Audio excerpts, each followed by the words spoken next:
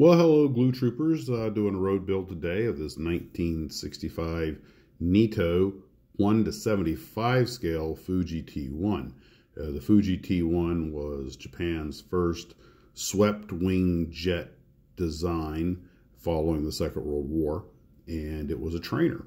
And if I'm to believe what I read on Wikipedia, they built 66 of them. The first 40 had British engines, and the last 26 with domestically made Japanese engines.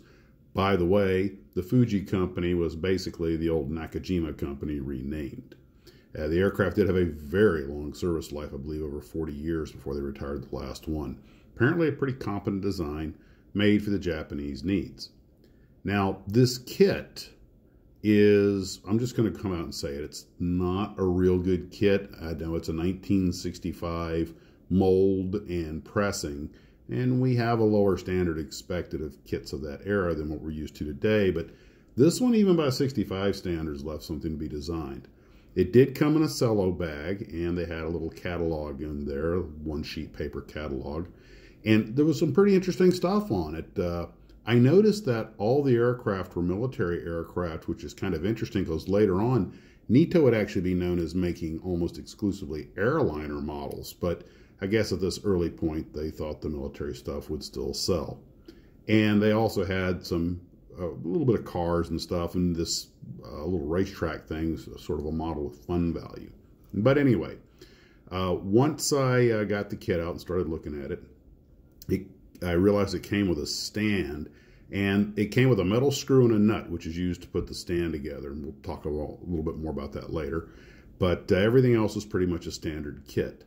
There were 3 runner trees for plastic parts and 1 acrylic tree for the stand and the glass components or clear components, which, by the way, the canopy was pretty foggy, but the rest of the stuff seemed to be, the rest of the acrylic parts seemed to be reasonably clear. So you have a basic decal sheet. This is for the basic aluminum version of the airplane. Some of the T1s were later painted white and orange with a rather elaborate paint scheme, but most of the, at least in their earlier years, most of them were in pretty much straight up aluminum skin with glare shield and necessary Japanese national markings and aircraft identifiers. Pretty straightforward. That's probably the way I'll paint this one when I get it home. I do have to tell you that there was a lot of flash on a lot of parts, including both the acrylic and the plastic. The instructions sheet was just a one-sided sheet that had been rolled up like a scroll, and I couldn't get it to lay flat, so I had to do this so I could get a picture of it. And it's just one big exploded diagram. Again, kind of on par for a fairly basic kit in the 1960s. But be careful. There are, aside from the what limited internal cockpit parts they have, it's easy to overlook that there's a splitter that goes inside the intake also. And before you get to that, of course, you want to clean up some of this flash because there was a lot of it on the intake of the airplane. Now, of course, that may have just been this kit, or it could be an issue with that mold. So there are no adjustment pins, or excuse me, alignment pins on the wings. There's only 2 on the fuselage. So you're going to have to manually align most of the parts that go together, such as the fuselage and the wings. Like I say, there are 2 alignment pins on the fuselage and none on the wings. So you have to pre-build those. The flaps are separate, and they're a very poor fit. I had to sand them down, and it's all in all, the whole fuselage half section pretty low quality. I'm not really impressed. The overall shape looked okay, but the alignment was terrible. The drop tanks that come with it are 2-piece drop tanks, and you can get the bottom half on backwards. They only go together one way. You can put them in the wrong way, and that leaves a gap in the rear. So if you want to make a detailed model, you're going to have to get your putty out. If you turn them around, you wind up with this jutting underjaw of the lower part sticking out in front. So there's that. Very low detail cockpit. It has to be trimmed a lot. It sits too high. If you put it together the way it says and just set it in the airplane, you won't be able to close the canopy. But however, it does have a 2-position canopy. The canopy, if you can get the flash off of it without ruining those very tiny little acrylic pins that are molded into it, you can have a canopy that you can raise and lower. Quite frankly, it fits pretty snugly. You could pretty much friction fit it up or down. and it doesn't line up terribly well with the windshield. It's just, it's going to take some playing to get that tight. But again, like I say, you know, an inexpensive kit from the mid-1960s, it is what it is. The wheel doors do not fit at all. They're made for posing the model gear down. If you want to pose it gear up, you might as well just go ahead and get some thin plastic or even putty and just putty in the very shallow wheel wells. There's no wheel well of any kind for the nose gear. If you pose it down, you literally just glue the nose gear into the hole and then glue the doors beside it. There's no wheel well at all and very shallow in the wings. However, in the fuselage, it has these very large, weird, oversized doors that cannot be put together and close the fuselage the way the instruction sheet tells you to do it. I wound up having to basically break and cut off the doors from this big L-shaped piece, which I suppose is designed to give you some limited interior, although there's no detail on it, but it does create a wall for the inside of the wheel well with the doors down. And the way it goes in, it looks like it's designed to sort of be able to position either one of two ways, but it doesn't fit either way. It won't fit with the door closed. It won't fit the door open. The parts are simply too big. I wound up having to cut and shape the parts to get this mediocre fit that I did get, but that was the only way I could get the fuselage halves together. This thing kind of fought me all the way. If you're one of those people that wants to make a nice kit out of something challenging, this would be a good one, because you can make a nice kit out of it. I mean, the shapes are correct enough that you can make a nice model, but you're going to work for it. It's going to fight you all the way because nothing really fits properly. So as I mentioned, the canopy was cloudy. That could have just been age, but you can pose it open or closed. So that's cool, which is kind of ironic given that there's so little detail in the interior. But if you wanted to find yourself some sort of detail kit or detail it out, you know, if you're a master modeler, here, like I say, here's a challenge for you.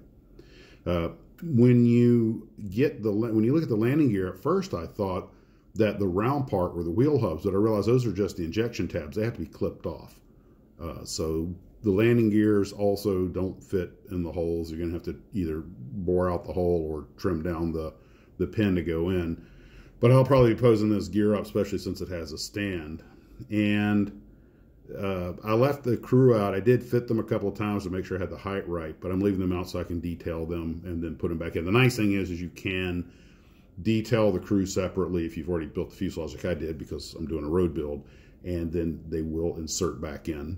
But there's no alignment pins. Those are just basically spacers, so you just sort of fit them where you think is right. A very low detailed crew in cockpit, virtually no detail in the cockpit. The stand, this is kind of interesting. The stand says airplane, almost like the old airplane movie poster. I was like, well, I've built a model airplane, but that makes sense in that they could probably just use the stand for any airplane model, because some of their other kits are apparently come with a stand. So I was like, okay, I can go with that. It is an airplane. And they have their name on there, Nitto Kagaku Incorporated, which I believe means Nitto Company. And again, lots of flash, even on the acrylic parts. The stand did not fit at all, where the two pieces go together, the screw. And we all know how much fun it is to trim down, 55-year-old brittle acrylic. Let's see, this kit was made in 65, 35, 45, 55, 57-year-old plastic. Woo! But I did manage to do it with the few tools I had with me on the road. A little time, a little patience. I used a little uncharacteristic Max's Models patience, and I did get it to fit. When I get home, I'll tighten it up a little bit. But it is a movable, posable stand, although until I get it tightened up, it kind of flops around a little bit. But still, there was a very poor fit, by the way, on the wings and the tail. And I mean, that was the worst fit. Getting the wings in was a challenge. I had to do a lot of trimming and scraping on both the fuselage and the wing tab to get the wings in. And when they went in, they had anhedral of about 4 degrees, which isn't right. And when I put the tail feathers on, and it seems to have the same tail feather twice, so yeah, I just flipped one over. And they had, the jet does have some dihedral on the tail, but the model had a ridiculous amount. Fortunately, just a little glue and a little pressure and a little patience, and it seems to have straightened out. And then I glued the drop tanks on. I had missed the splitter in the nose. Fortunately, I was able to put that in afterwards. And that's pretty much where we're at. It is now done. Well, it's packed up for road travel on the way home, I should say. When I say done, as far as I can go with it. So that's where we're at with that. It's a cool subject. I'll take it home to finish it. If you guys ever want to build one of these, it'll make a great challenge. I think you can make a nice presentation out of it, but it's going to take a lot of work. There's a lot of detail that's not there. There's no support strut for the drop tank, or the landing gear is pretty basic, doesn't have a lot of components. If you really want to go to the trouble of cutting out wheel wells and things, putting a detailed cockpit, especially given the massive gaps this thing has, you'd really have a lot of work ahead of you.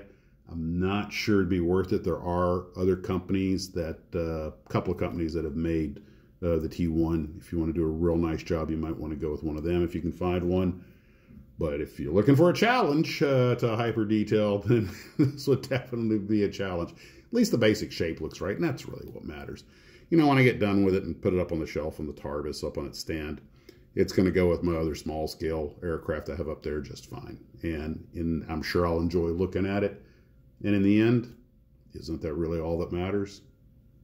Well, guys, you take care of yourselves, and as always, model on.